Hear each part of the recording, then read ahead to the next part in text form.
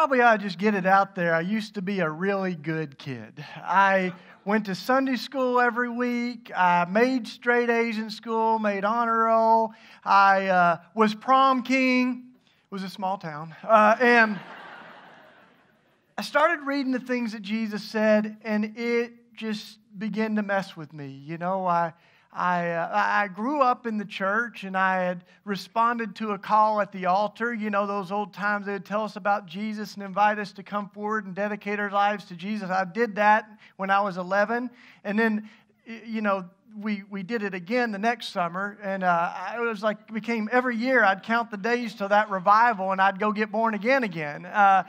If you haven't done it, I highly recommend it. But it kind of became a moment where I started to think there's got to be more to being a Christian than just getting born again every year. And there's got to be more than just believing all the right stuff, right? Because I began to see that the church was very good at teaching me what to believe, but not as good at teaching me how to live and how those beliefs translated into action. And yet, the more I read Jesus, I saw him saying that we're not just called to be believers. Even the demons believe. We're called to be lovers, that they will know that we are Christians by our love. And then I looked at the church around me, and we weren't always known for love, right? Some years ago, the Barna Research Group went to every state in the United States, and they asked young non-Christians, what do you think of when you hear the word Christian? The number one answer was anti-gay. The number one answer that non-Christians said is anti-gay. Number two is judgmental. Number three is hypocritical. I'll stop there because the list doesn't get much better. You know, and as I looked at the list, you know, they continue to say irrelevant, out of touch, prudish, all these things. I thought, how did we get here? Right? Because that's not what people said when they encountered Jesus. You know, folks didn't encounter Jesus and walk away scratching their head going, why doesn't he like gay folks? Like what? You know, like he was known for that love, and people who were marginalized and excluded were magnetized to him.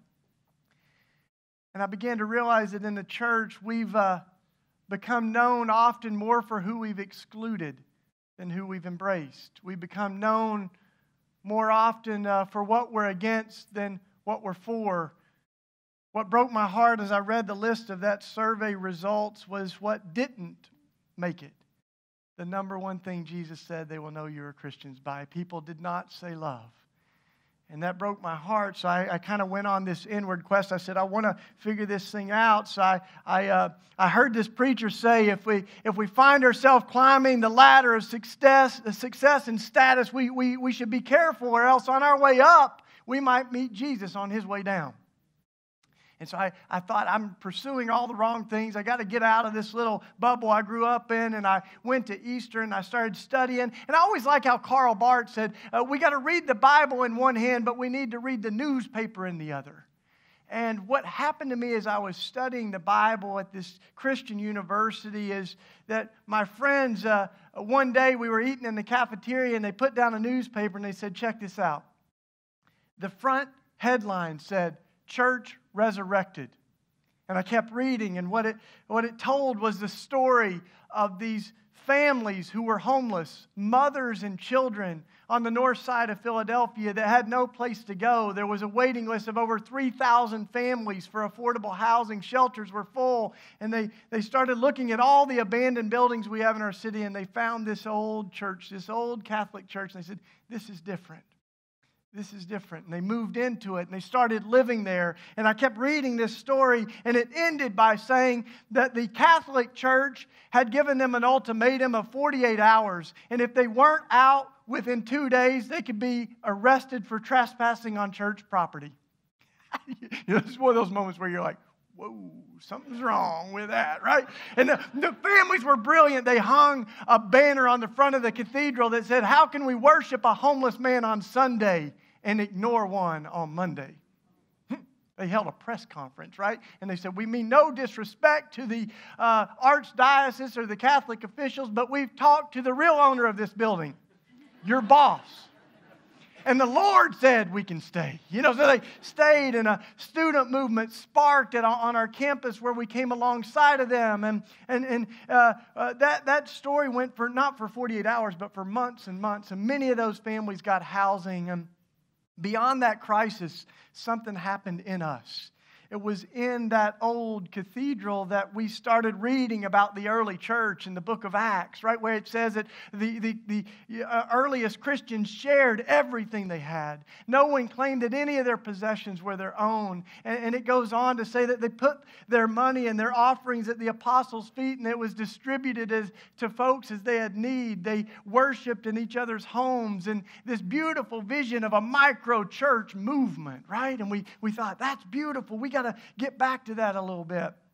What was also great is as we were, we thought we were rediscovering the early church for the first time in 2,000 years, and it was wonderful because these older Catholics came alongside us and they said, this is beautiful, what all the young people and all this movement that's happening is so fresh. And they said, we want you to know that we've been doing this community thing for a while.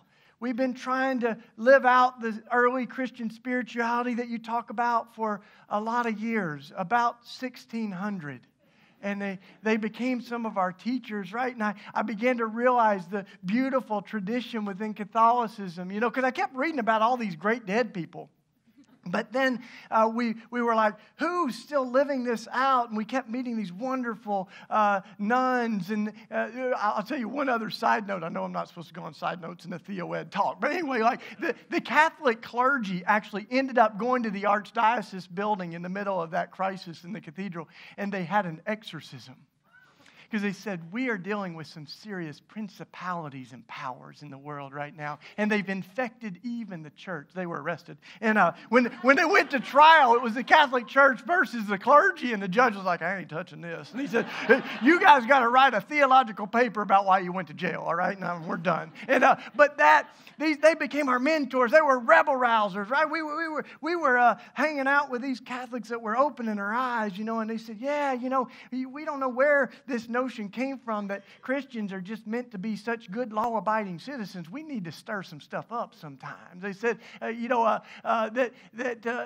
we got to know them, one of the people that caught our attention was actually Mother Teresa. I mean, I didn't bump into her or anything, but we kept reading about her, and we thought, let's go learn from her. So the great thing about being like 18, 20 years old is no one's convinced you that anything's impossible, So we wrote her a letter, and she didn't write back, so we just started calling nuns on the phone, and finally one of them gave us Mother Teresa's number, and I called Calcutta, and she picked up the phone, and we're like, all right, and she invited us to come out. So we worked in India, and so we're there, I go to India, and we're working in Calcutta, and sometimes people are like, whoa, you worked with Mother Teresa. What was that like?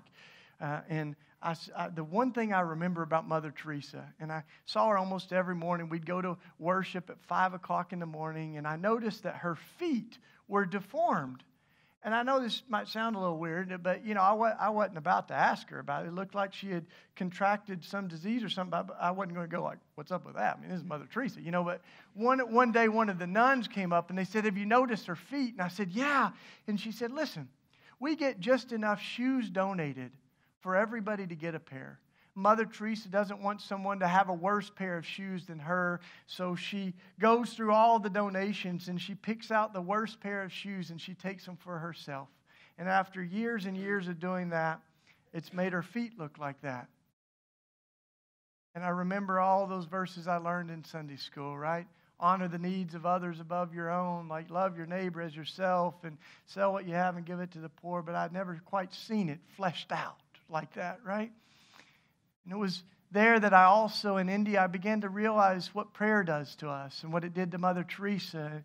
I grew up hearing about prayer as if it was kind of like we told God all the things we wanted from God.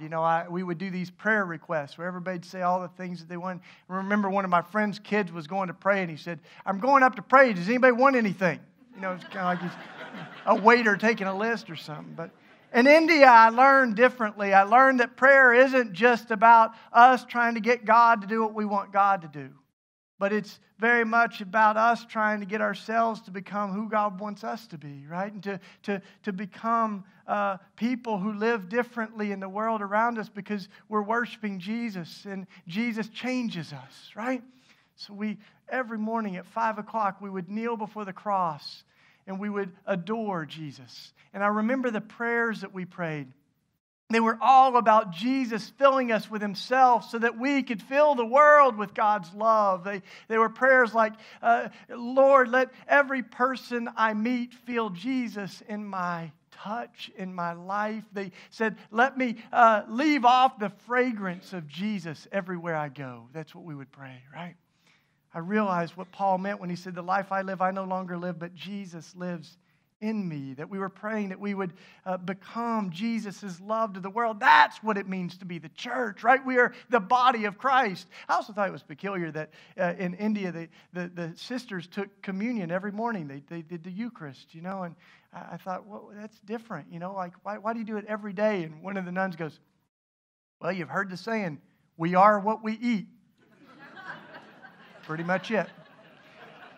That we are praying that we would become what we eat, right? That the body and the blood of Jesus would live in us, that the love of God would live in us. It's why it's so strange, isn't it, that Jesus said to the disciples as He's leaving them, one of the most radical things I think in the world, He said, that you will do the same things I've been doing. And then He goes even further. He goes, and you will do even greater things than this, because I'm going to the Father, but I'm going to leave the Spirit to live in you. Started thinking about that, and what would it actually look like if we, as the body of Christ, believed that we had the power that lived in Jesus, that the love that lived in Jesus can live in us? What would it do to us? What would it do to the world? So Mother Teresa had a great line when she commissioned you. She would say, Calcuttas are everywhere if we'll only have eyes to see.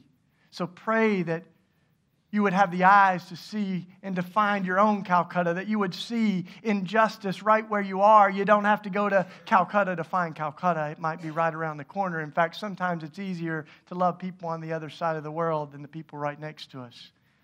And so we came back, and over the last 20 years, we've been trying to figure that out. What does it mean to be the church right now at such a time as this? What does it mean to read the Bible in one hand and the newspaper in the other? And I'm convinced of this. So much of the Christianity I grew up with was about going up when we die, right? We had these really scary plays in Tennessee. We did this thing called Heaven's Gates and Hell's Flames. Yeah, where they would do these terrible skits. Most skits are terrible. These are really bad, though. And they would, you'd be in a car, and the car would wreck, and the demons would come and drag everybody that died to hell. And my friend's dad was the devil, and he was real good, And so, literally scared the hell out of so we scared us into heaven, and we became so much of Christianity has been obsessed with just getting people into heaven and escaping the world that we live in. But then you look at Jesus, and Jesus talks over and over, not about going up when we die, but bringing the kingdom down while we live, right? The kingdom on earth as it is in heaven. What would it look like if we said, every day we're going to seek first the kingdom. We're going to seek that the kingdom would come on earth as it is in heaven. God's most perfect dream would come here. And so we've been having different beautiful experiments with that on the north side of Philadelphia. But recently, one of our most powerful ones was around this epidemic of gun violence in our country. A couple years ago, we had a young man that was killed again. We've had many. I could walk you through our neighborhood and almost every corner tell you the stories of who was shot there. And so this time I heard the gunshots. I came out and I found this young man had fallen on my step, and he was still alive. So I held his hand and I began praying with him. And the ambulance came and they took him away. And the next morning we found out that he had died. His name was Papito, 19 years old.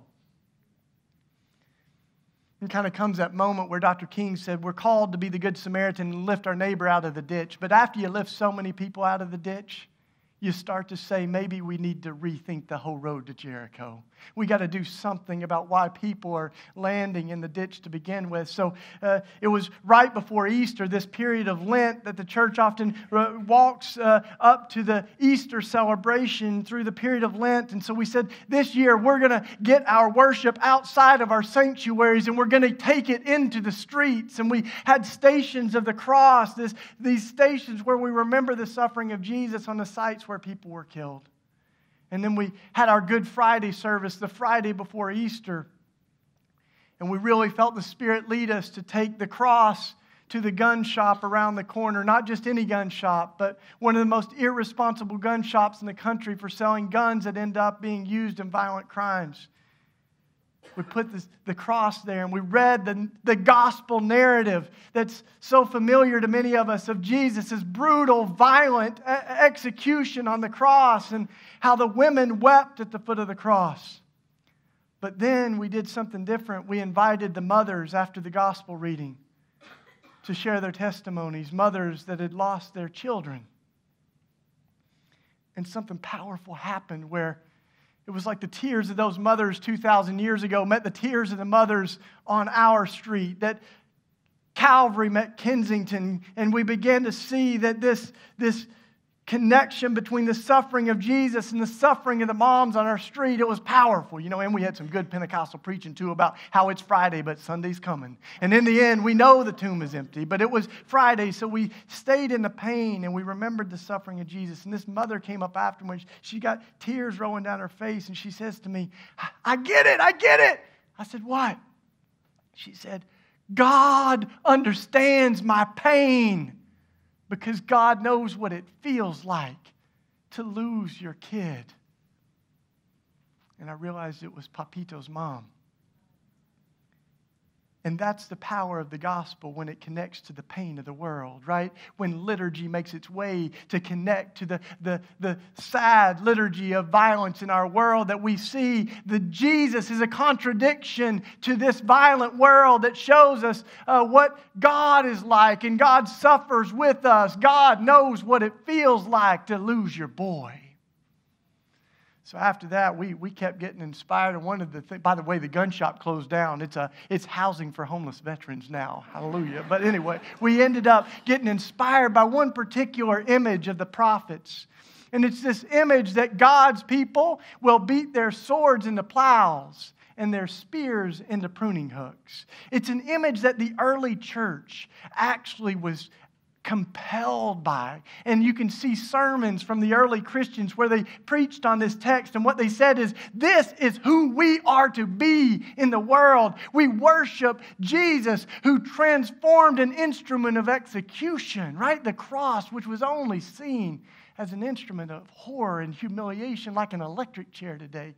That Jesus blew that up, and now we see the cross as a conduit of God's love and grace in the world. And they said, we're to transform this world from death to life. We're to turn the instruments of death into tools of life. And this image was greatly inspirational to them. And one of the things I love about it is that it's this image that those things, those weapons that we are so familiar with become transformed into something totally new, right? And we started thinking about this, and we're like, this is beautiful. If this is a trajectory of history, what are we waiting on, right? So we got a forge and some blacksmiths, right? And we got some welding lessons, and then we invited people to donate their guns, because we said, we got like 300 million guns in this country, more guns than people, so we probably got a few extras. And people started donating them from everywhere. It's amazing what you can do with Facebook and Twitter, right? Like